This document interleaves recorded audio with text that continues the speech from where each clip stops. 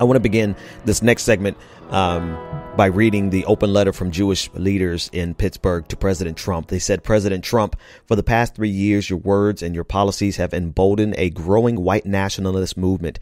You yourself call the murderer evil, but yesterday's violence is the direct culmination of your influence. President Trump, you are not welcomed in Pittsburgh until you fully denounce white nationalism. Our Jewish community is not the only group you have targeted. You have also deliberately undermined the safety of people of color, Muslims, LGBT people, and people with disabilities. Yesterday's massacre is not the first act of terror you incited against a minority group in our country. President Trump, you are not welcome in Pittsburgh until you stop targeting all and endangering all minorities. The murderer's last public statement invoked the compassionate work of the Jewish Refugee Service, HIAS, at the end of a week in which you spread lies and sowed fear about migrant families in Central America. He killed Jews in order to undermine the efforts of all those who find shared humanity with immigrants and refugees. President Trump, you are not welcome in Pittsburgh until you cease your assault on immigrants and refugees. President Trump, you are not welcome in Pittsburgh until you commit yourself to compassionate democratic policies that recognize the dignity of us all.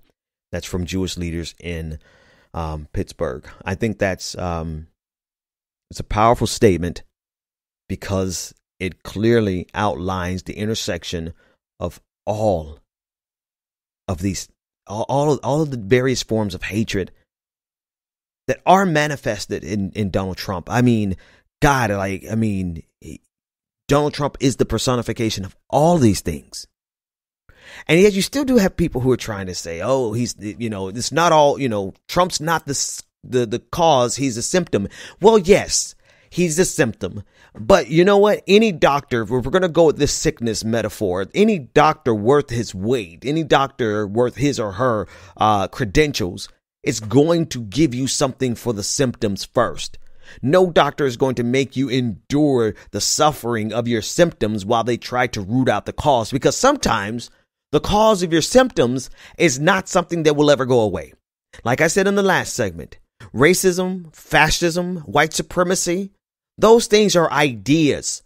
They are likely to never, ever be destroyed. You can't destroy an idea.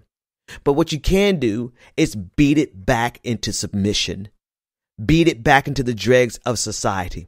And what we have happening more than anything else right now are people who are trying to find every way of understanding this except for what is at the core. What's at the core of this is the literal decision by people that they prefer their hatred over overcoming their bigotry. Like there is a decision point that is made when it comes time to do these things. These things don't just happen. This type of bigotry doesn't just happen. The hatred that is used to galvanize these groups, whether it be from Donald Trump or whether it be from conservative media, or the organizing these groups, whether it be organizing in neo-Nazis groups or the alt-right or whatever name you want to call them these days. There is a conscious decision that is made in every one of these movements, of these turning points in the minds of the individuals who either promote it or buy into it. You don't wake up and you get infected with racism like it's a flu. No, you make the literal decision that this is the road that you want to go down. And the reason I pose it like that is because as people try to understand this from an economic, the spread particularly, very specifically, they're trying to understand the spread of white nationalism, white supremacy, and fascism across the globe, and they're trying to understand it from an economic framework. You completely leave out, you infantilize them for one. But then two, you completely leave out their decision points that they themselves as an individual chose to be a part of this. They chose white supremacy. They chose fascism. They chose ultra right-wing conservatism that leads to violence. They chose this. They had the same decision point as the poorest of the poor members of Antifa, who decided that yes, I'm just as poor as this racist, as this Nazi, but I'm going to choose to punch this Nazi versus become a Nazi. There's a decision point that is made outside of their economic plight. Maybe they are more susceptible to it, but only in the sense that like alcohol reveals who you really are. Poverty is really just going to reveal who you really are underneath, what you've been groomed to be, what you've been raised to be. I'm going to get to the fallacious side of this understanding of white supremacy, particularly the spread of white supremacy through an economic lens, is fallacious and classist. But I want to just get to the autonomous decision that's made by every individual to embrace the bigotry versus reject the bigotry. That decision point is made by every individual. Nobody wakes up and says, "Oh, this morning I'm a Nazi and I don't know why. I just feel like I'm a Nazi." No, it is a literal decision that's made that is influenced by conservative media, by conservative talking points, by Breitbart, by all of these billions of dollars that are being spent by fascist billionaires. They are influenced by that, but it is still a decision that they make. And if we don't understand that decision point, then you're going to always be infantilizing them, removing their autonomy as though their ability to think for themselves, when in actuality, they're making a very conscious decision. It's like you're trying to say that we can fix this if we just help them out, fix the economy, fix the safety nets, and then maybe they won't be so susceptible to it. But you're making it seem as though it was a contagion that can be captured, that could be caught, like a sickness that could be spread. And you completely rob them of the decision point that they made to embrace this. How do I know? Not only because there's so many poor working class people who are out here literally punching fascists, who are some of the biggest advocates of anti-racism. Not only that, I know for myself because every single one of you, everybody listening to the sound of my voice, somewhere along your journey, you had the opportunity to embrace bigotry and you decided not to. I was raised in a homophobic environment. I was raised in that environment, not my immediate household, but our church, black church in general, extremely homophobic. And there are black people who still embrace that. That is their decision. And they have to be held accountable for that decision.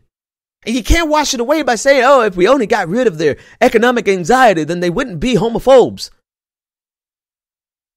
I mean, because black folks are broke.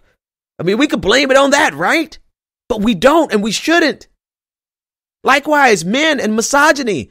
I mean, and rape culture. It's like you aren't infected with that. You learned that, but you also have a decision point that you made. Man, my entire online persona and what I do could be completely shaped around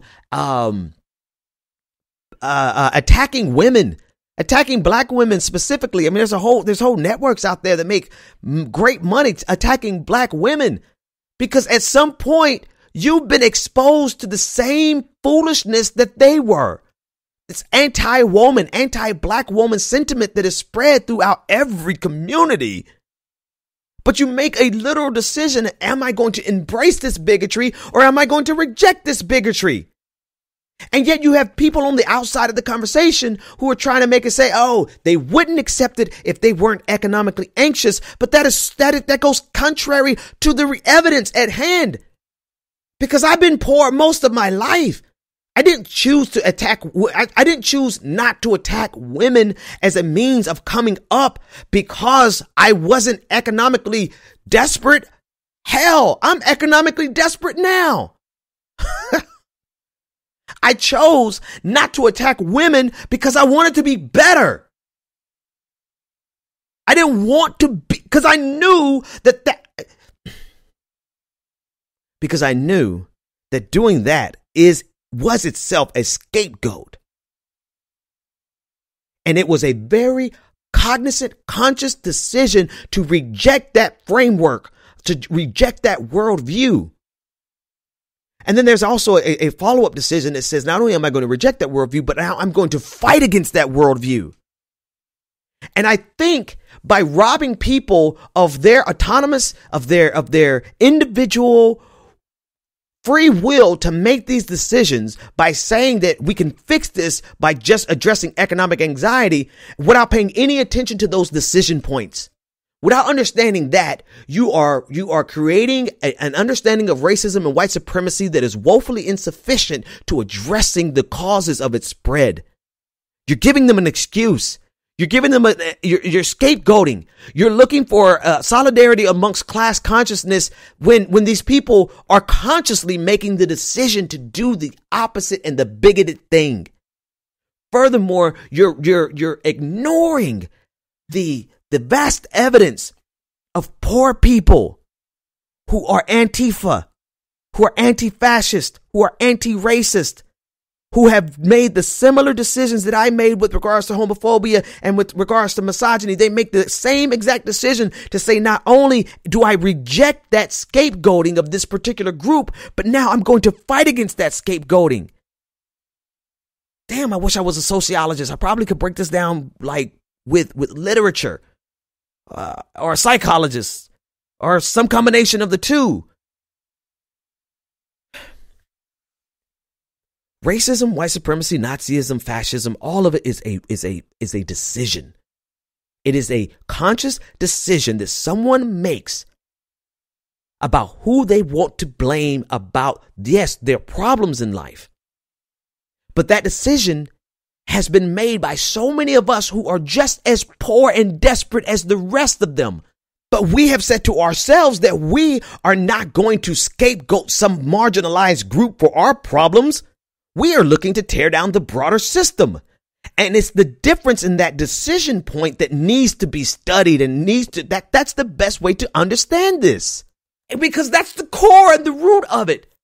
But by blaming it on economics instead of their decision, you're robbing us, and you're robbing the discourse.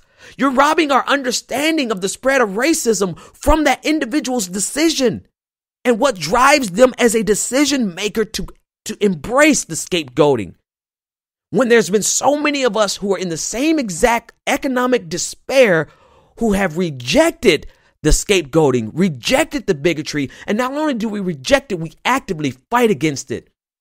That is a way of understanding the spread. That is the way of understanding the spread without infantilizing people, without being classist yourself, by exploring, by casting the conversation about the spread of white supremacy and fascism as being only a product, or we should only be concerned about the spread amongst the poor. And of course, you're not going to say that's what you're doing, but that is literally what you're doing when you try to explain every instance of white supremacy and the spread thereof as an economic paradigm. Not even considering the fact that the most dangerous fascists in the world are billionaires. One more segment coming up.